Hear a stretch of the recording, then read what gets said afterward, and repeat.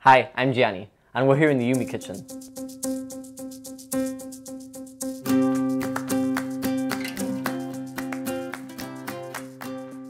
So today I'll be helping you out with how to set up your fibre router. Prior to this, you need to have a u-mee fibre and wall box installation completed in your home. It'll look something like this. Okay, so this is the box. We're going to take a look at what's inside. Bearing in mind that everything in the box has its purpose and is relevant. Do not throw anything away, including the box itself.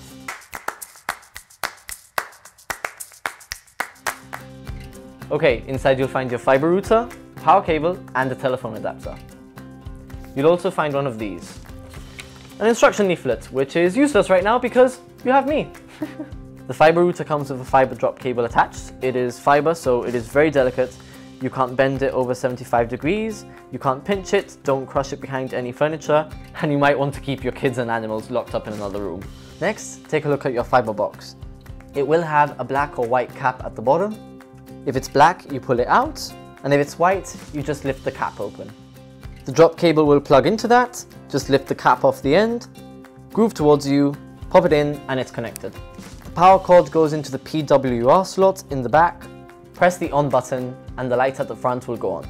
The light will be red initially and that can stay red for up to 24 hours. Once the red alarm light turns off, the system is usable and that means you can now use Wi-Fi, TV and telephone. So once the red light turns off and you want to use the internet, on your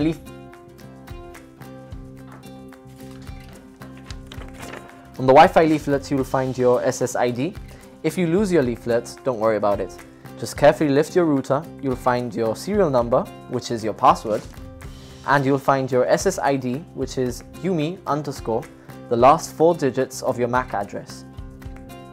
With your fibre broadband up and running, you can now go on and install a u-mee TV and a u-mee Talk fixed line telephone. But I'll talk about these in another video. So that's it from me, I'm Gianni, and I'll see you next time.